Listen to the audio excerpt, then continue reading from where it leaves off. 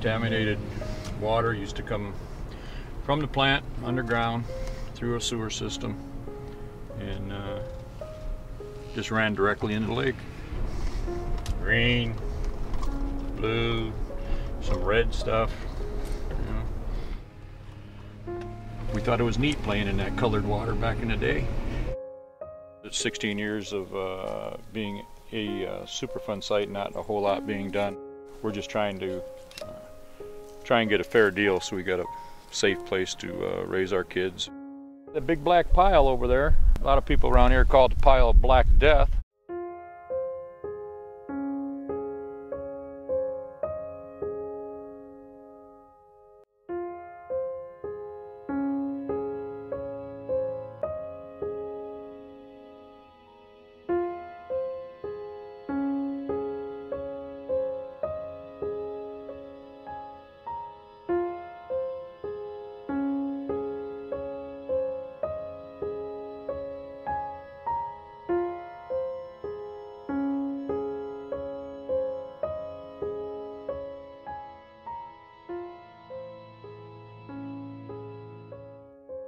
I grew up in DePue. I've lived here 35 years, and I just couldn't leave. I couldn't see myself anywhere else. So I have a little one that's 2, and then this baby, and so it's kind of scary. I think, am I doing the right thing? Because is it safe?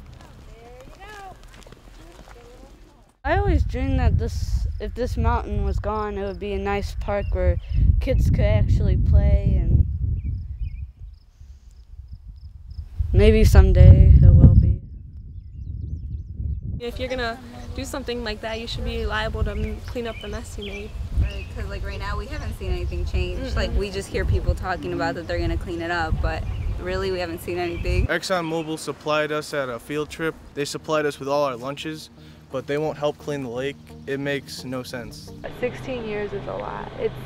It's how old I am, and I can't believe there's nothing that has been done to actually help us.